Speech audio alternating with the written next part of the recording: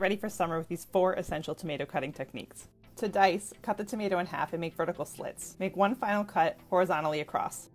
Now dice to your preferred size. If that seemed a little bit complicated, you can also try just slicing the tomato and then stacking a few slices. From here, you can cut them in a grid shape to get nice even squares.